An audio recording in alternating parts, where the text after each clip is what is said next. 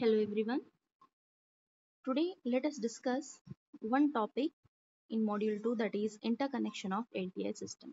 Under this topic we have seen few of the basic problems at the start, and we have even covered some of the basic properties of convolution, that is commutative property, associative and distributive property. While dealing with those properties we have come across some series and parallel connections. So this is about that only. So whenever you come across some parallel and series connections in the block diagram, how we can manipulate. Okay.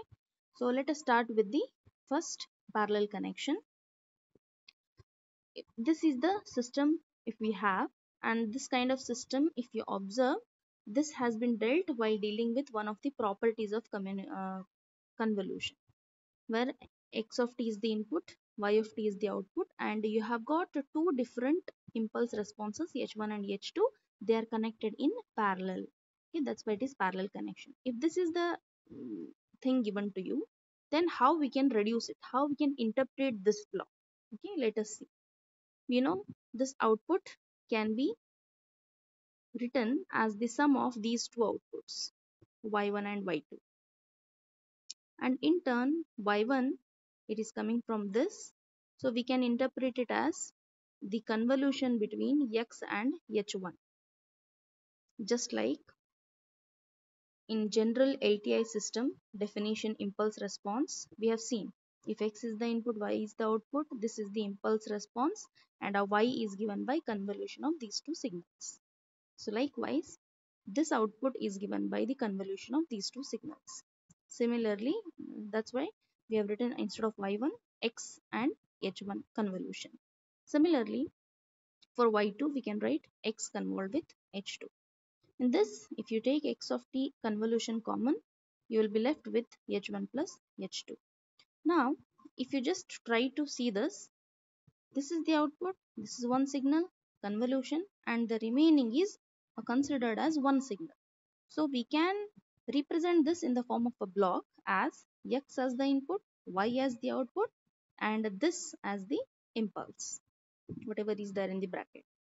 So if a system has got the parallel connection of two impulse responses, then it is reduced like this: h1 plus h2.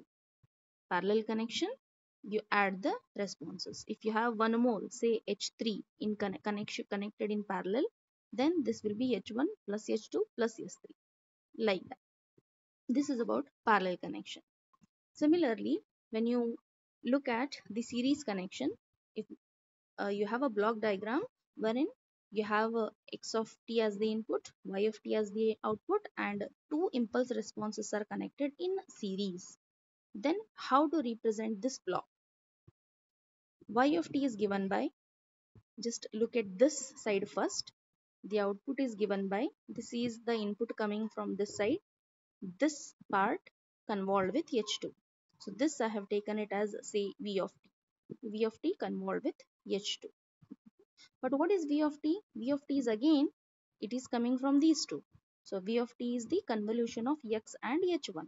That's what is substituted here, x and h1, and this as it is.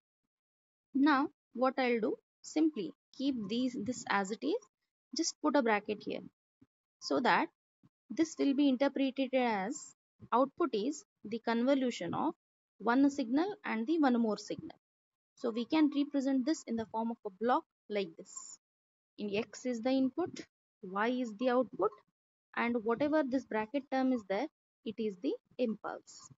So whenever you have got a series connection, h1, h2, they are connected in series, it is replaced by h1 convolved with h2. If you have one more, say h3 in series, then convolved with h3, continue likewise. So parallel connection is replaced with sum, series connection is replaced with convolution. So if you know these two, parallel and series connection block interpretation, it will be helpful for you to solve the problems based on this. Thank you.